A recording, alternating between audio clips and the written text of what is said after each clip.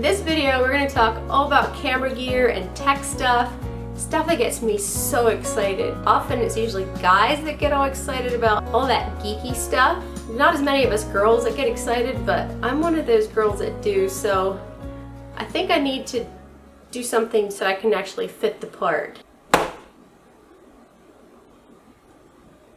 Am I qualified to talk about camera gear now?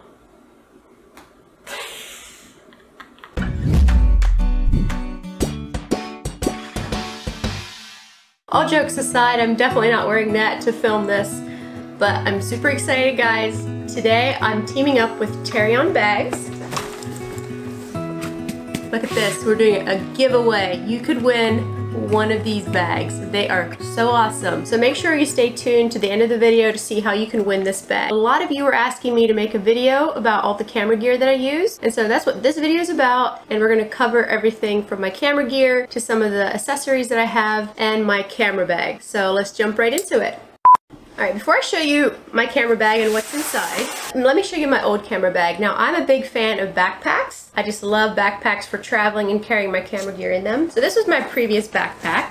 It's a National Geographic. I like it for the most part, but there's a few things that really annoy me. Now, because I'm a girl, I really don't like just the standard boring black backpack that is so normal for camera gear. So I had been on the hunt for a while to find something that I really liked that looked kind of stylish and yet suited my needs, and I ran across this one. Leather, canvas. But the thing that I didn't really like about it, there's no snaps. These are just little buttonholes that you have to manually poke into, which can take a little bit. And then when you have this open and you want to actually get into your camera compartment, this comes up, you open this, and when this lays open, your camera gear lies in this way. So if I have my camera, it needs to go in this way, and if you have any more lenses, they would be going on the side. So you have to kind of reach in, put the lenses on the side, flip this back up, zip it shut, and then when that's done, then you put your flaps down on the button, and then once that's all done, you're finally ready to go. And anytime you want your camera, you have to completely take the backpack off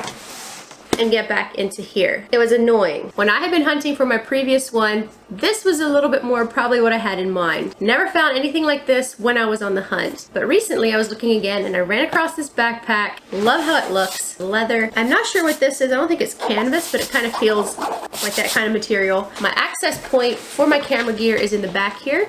That way when you're traveling, you don't have to worry about pickpockets being able to get to your stuff. Open it here. It's a much better layout. You can see I have different compartments here. My main camera, a couple different lenses, drone, so on. There is a side access pocket. This is so handy when you are taking this with you, especially for travel. You can access your camera by the side pocket. This flips open and right here is your camera. I have my backpack on. All I need to do is flip it around. I don't have to take it off completely. And I have it down here. Unzip this. Here I have access to my camera. And then zip it back up, flip it back on, and I'm ready to go. So that's a feature I absolutely love. So much more convenient than my old backpack. And it has a lot better storage system. First off, you have extra pockets up here. You can go in, you can put in filters, even if I have filters for my drone, whatever you feel like. It's substantial storage up here. There's a zipper right here where you can put more things down in this pocket. Battery charge, drone battery, camera battery, or whatever else you have. The top, this has like a drawstring, and this you can put a lot into. Trust me, I hardly have anything in here. And then there's a pocket you can put a Chromebook or a laptop into. I believe it's like a 15-inch laptop. On this side, you have a pocket where you can either put in a water bottle or a tripod. I like putting my tripod in here. You just put the tripod in the pocket and then snap around the tripod like I had it before. So many options, pockets, all kinds of things. But that backpack we took to Europe, that's all I took, and I fit my big DSLR, an extra lens, my drone, and all my clothes. We had like 3 changes of clothes or something. We decided we're gonna pack light. Best decision ever. So I seriously can go traveling with just this. Minimal camera gear, clothes in the top. Nolan actually did take my laptop because it does get heavy, so he put the laptop in his bag, but it was so the way to travel. I just love this backpack. It just holds everything I need, has amazing pockets, and it's very functional, which is high priority when you're a photographer. You need something that's functional. I will have details on how you can enter to win this at the end of the video. All right, let's jump into the camera gear that I use. Now, I'm not sure what you all are interested in, if you're interested more in filmmaking or if you're interested more in photos, but I'm going to show you a little bit of both of what I have. Just to give you a little bit of background, I started into photography soon after we got married. I had just your entry-level DSLR, started learning on that, and then I got into weddings, and I just felt like the one that I had just wasn't good enough for what I needed it for, and so I upgraded. So this is my camera, Canon 5D Mark IV. I'm a Canon fan. Pretty much everything I use is Canon. The reason I love Canon so much and that so many people choose Canon over other cameras is because of their color science. I love the color that comes straight out of a camera. It has beautiful skin tones. It's a lot warmer than most other cameras. I don't think any other camera matches that, and so I've just become hooked on Canon. I'm a big fan of Canon. So this is my favorite camera for photos especially. It does take video. I'll touch into that a little bit more later, but I don't use it mainly for my YouTube channel. I upgraded to the Canon 5D Mark III when I started doing weddings, just because it takes much better photos, especially in low light, which when you're doing receptions and you're not dragging a bunch of lights along, you need a camera that's capable in low light. And it also has a slot for 2 cards. So in case unexpectedly one camera card goes bad and you lose all the photos on that card, you have a backup of a second card. So when you're actually taking pictures, this camera is writing the same picture to each card. So that was another big reason I changed and invested. And then of course I invested in more quality glass. So yeah, that is why I upgraded to a more expensive camera, and I absolutely love it. And later on, I sold that one and bought the Canon 5D Mark IV. I'm not going to jump into a whole lot of specs on these cameras. The only thing I would recommend is if you are serious about photography and want to get into photography, I would highly recommend buying a camera that gives you full manual control.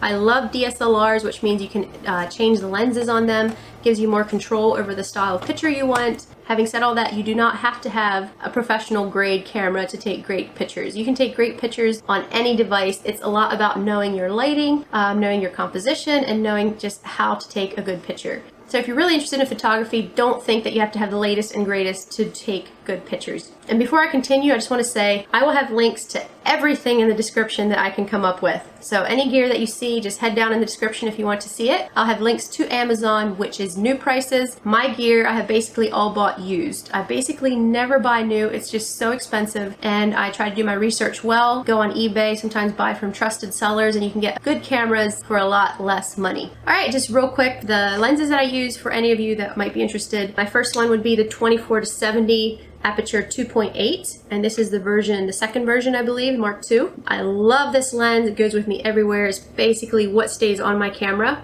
The second lens that I could hardly ever part with is the 70-200. This is aperture 2.8 as well. This is the version 2. This lens gives the best of pictures. I'm telling you, if you're into portraiture, smooth, buttery backgrounds, beautiful bokeh, I just love the compression it gives to a photo. It's just a beautiful lens. So this is my main photography setup for photos. It would be the Canon 5D Mark IV, the 24-70 2.8, and the 70-200 2.8. With this, you can pretty much do anything. I have one other lens. I don't use this one quite as much. This is a wide angle. It's the Tamron 15-30.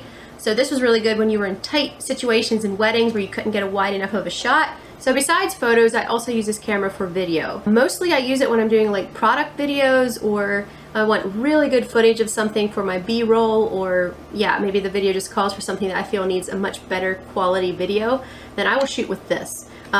It does have a touch screen where you can tap to focus, which is really nice. That just came out in Canon in this line, I believe, for the professional DSLR series. The reason that I don't film with this most of the time is because it's so heavy, and it does not have image stabilization built into the camera. So if you guys don't know what this means, is when you hand hold a shot to take video, you are really shaky, and you don't realize how bad until you go back and watch the video. Your footage is shaking all around. It just about makes you sick to watch it. A lot of your cameras have image stabilization built right into them, and what this does, it helps a little bit compensate for your handshake. Anyway, but if you don't have that in a camera, your footage ends up being really shaky for just your running and gunning type of filming.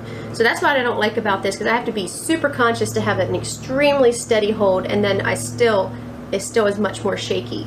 So I tend to like to shoot with this on a tripod, and I do know there are people that definitely use this for vlogging. They vlog with it. I'm not 100% sure how that all works, because to me, it's just too shaky for me. When you're really serious about filming, you use what's called a gimbal. You mount this onto it, and the gimbal basically floats the camera, but it's this huge, ginormous piece of equipment that I just don't feel like dragging around.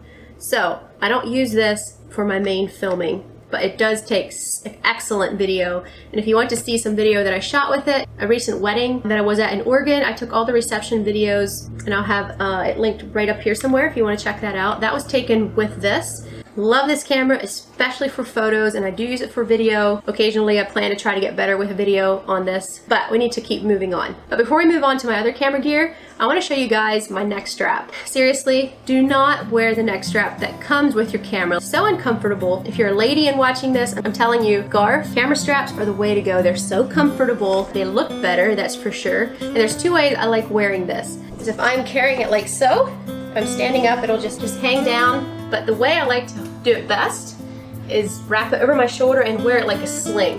This works perfect because it hangs on the hip and the weight goes onto your shoulder, and you don't have to worry about kind of feeling like it's hanging on your neck, and then you can just bring it up, boom, take a picture, and hang it back down. That's how I love traveling with my camera. I really like this camera strap. It's neutral, it's beautiful. I got it off of Etsy. A lady has a shop called So What Creations, and if you want to buy one, she gave me a code just for you guys that if you enter NJF14 when you're purchasing, you get a 15% discount. So I'll have links to that below, plus the code. Seriously guys, she does an amazing job. I love all the detail. I really like the end, sort of like the brown leathery looking tab that is sewed onto the actual mounting part that goes onto the camera, and then of course the scarf itself. But she has various different ones. Once again, don't forget to enter the discount code if you're interested. The next camera I want to talk about is this little guy, the GoPro Hero 7 Black. I've owned different GoPros in my life. Love this one. It's waterproof as it comes, so you don't need all this extra housing to put it into. It has image stabilization built into it to the point that I'm telling you, footage is so smooth.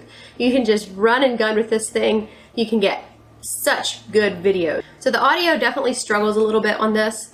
So I don't really care to use it for vlogging as much, and it's just basically your wide field of view, so you don't have a lot of creative options when it comes to filming, but you can still do a lot with just this camera. One of the reasons I love it is you can just, you can put it in water, you can put it anywhere, and so you can get a lot more creative shots. So when I was cleaning out the cupboard, I put the GoPro into the cupboard when I opened the doors and was digging through all the junk. And then I also put it into a container when I was filling it up with rice, and I covered it. I also have another card if you're interested. Here again, when we were doing the garden, at the very end of us planting the garden, I put this in the dirt and then covered it up with a hoe. You can cover it with dirt, you can cover it with water. You can get so many creative shots you could not with another type of camera. It's not a necessity for filming, but it is sure a nice little handy tool to have along. Sometimes I do choose to only take this because it's so small, you can throw it in anywhere. You don't need any other camera, you really don't. If you just want to capture your memories, this is great. So if you're interested in not really learning a whole lot of settings for video and you just want to run and gun, get everything in focus and just have good video, a GoPro might be the way to go. One of the main attachments that I use with my GoPro, which a GoPro comes with a little housing here, just so you can stick the GoPro into it, so you have ways to attach it to other things. But one of my favorite that I use all the time is this 3-way arm by GoPro. And I just get around and use this like so to film, or you can hold it out like this if you're taking a video of yourself, talk to it. If you want it extended, you just unscrew this, this comes out, and suddenly you have an extension. So you see here, this is kind of a long extension if you want to get, when we're riding bikes or whatever, you can get a wide field of view. And then it doesn't stop there, guys, it doesn't stop there. There is a little screw out down here. Suddenly you have a tripod. Now you can either mount the GoPro straight onto here. You have a little tripod just like this that sits down. Or you just pop that back on and screw it into the bottom. And use a tripod like this. There you have it. So you just need to set it up. Handy little tool. The only thing I don't like about it, and this GoPro, is it catches handling noise. If you move this and it just by a hair moves a little bit in your hand, or your hand slips on it, that noise travels up into the GoPro, drives me crazy. I did a little bit of research and I found out about this mic, and I actually haven't even opened it yet. I just purchased it. It's called Ceramonic, I believe, XM1. Links below if you want it. It's like 25 bucks. Really cheap for a mic, and it's like a micro mic. Long story short, the camera I'll be introducing you to next, my main vlogging camera, literally is going to die any day. and I don't have the money to purchase another one. So I'm like, what am I going to do until I can earn money to get another vlogging camera? So I'm like, well, I guess I'm gonna have to make do with this. So what I did is I ordered a microphone, teeny tiny. I cannot put this into the GoPro. GoPro made an extra little mic adapter that you have to plug into here so that this can go into that.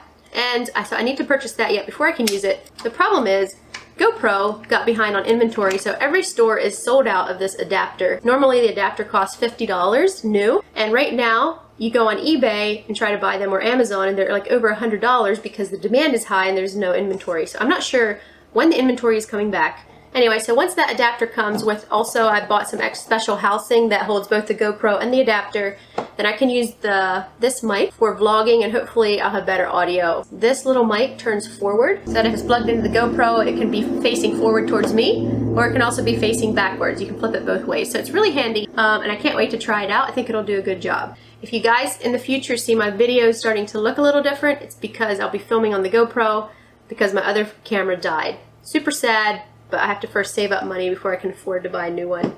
Oh, one more thing about the GoPro, guys. I bought this handy little tool for our recent trip to Oregon.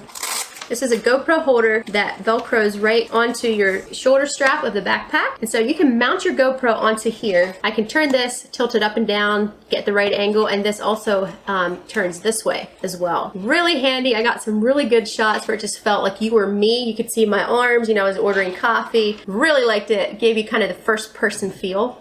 Anyway, so that's really nice. People often don't really even know you're recording, and yeah, just kind of have it on your backpack. So really like that. I have links to that one below as well. All right, last but not least, my vlogging camera. Guys, this is one incredible little camera. So I'm the type of person that I want to get the best quality videos that I can with a minimal amount of gear. Because when you're just living life and you're trying to capture memories, you know, it's not fun to be just lugging all kinds of gear along, trying to get it all. After a while, you just miss the moment. So for me, trying to stay in the moment and still getting good quality videos requires a balance between a big DSLR and a little point and shoot camera. So voila! Here is the Canon G7X Mark II. So what they have done is they have made a little, basically like a professional level point and shoot camera where you cannot change the lenses, but you have manual control over your photos and your video. So if I know the kind of photo that I'm looking for and I don't want to shoot in automatic mode, say I want to blur my background more or whatever effect that I want, I have complete control on this camera like I would on my DSLR. Now, granted, it's not a DSLR. The pictures in it are not nearly as good as the ones on my DSLR. Obviously, it's not as expensive of a camera, but still, it does a really good job. And for the days that I do not want to bother dragging my big camera along, this works just fine. Now for video, this thing really excels in video. And this is my vlogging camera.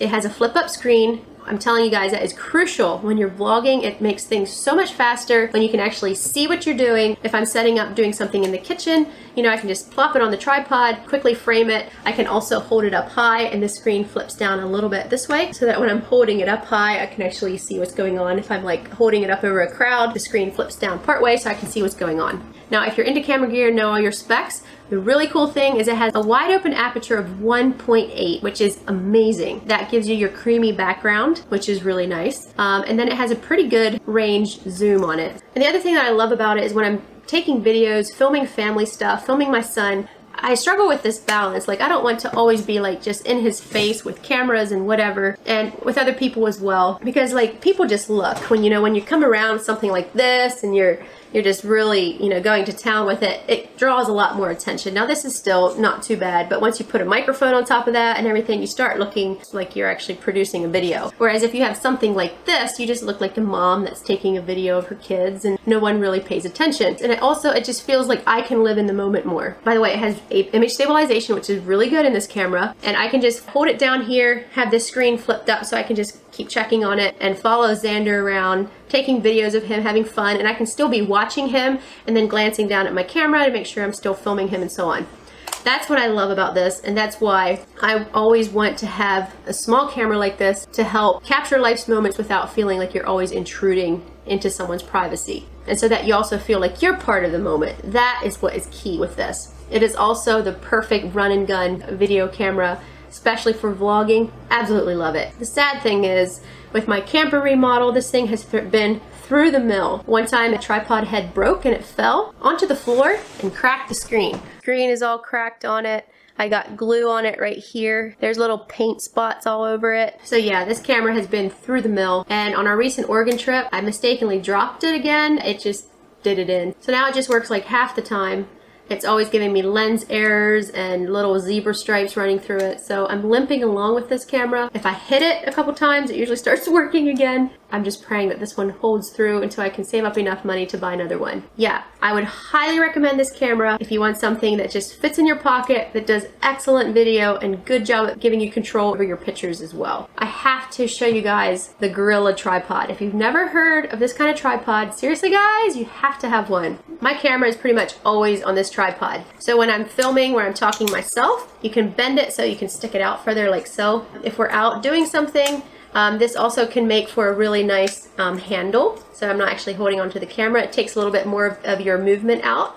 So I can be walking along and just holding it like so and have it lower so that it's down closer to Xander's level. If I want to just set it up somewhere and take a family video or video of Nolan or me and Nolan and Xander or just whoever, I can just set it on the ground and adjust my camera and voila, let it go. Or you can wrap it around branches and trees. It's seriously the handiest tool. They make different kinds. You have to check out depending what camera you have. I have the sturdiest kind, which can actually hold my DSLR. So this one's a little bit more expensive, but you can get cheaper ones just for like a smaller camera like this that don't need to hold that much weight, and it works perfectly. Oh yes, I cannot forget the drone. I have a drone. Yay, I have a drone. So this is the DJI Mavic Air. The reason I opted for this one is because it is so small. Like, look at my hand and look at how small this is. And it's so easy to take with you on trips. It folds up nicely. I just love things that fold up and clink into place and just everything has a little compartment. It's just so addicting. So boink, doink. There's these little, these are actually antennas, but it serves as legs as well. Right there's the camera. And here is the little drone. It's pretty noisy though. It's one thing I don't like about it. And then the really cool thing about this remote, like often before this, the remote had your little joystick sticking out. So when you actually go to put it in your bag, it's like this much wasted space. It's catching on everything. DJI came up with just the perfect design. Check this out. You open this up and then you have your little joysticks tucked in there and then you just screw them on the top. Right in there. There you have it. All right, and then you would just take your phone, put your phone in here, plug it in, put up your antennas, and you're ready to go. All right, so that concludes basically the majority of my camera gear and what I use. If you want an entry-level DSLR that does good with both video and photos, I would definitely recommend starting off with something like the Canon T7i. Does well with video and photos as well. So that's more of an entry-level camera that I would recommend. Another thing I'd recommend is saving up money and buying good glass, good lenses. The lenses are key to good photos, much more so actually even than the camera itself. And now let's move on to how you can win this beautiful backpack.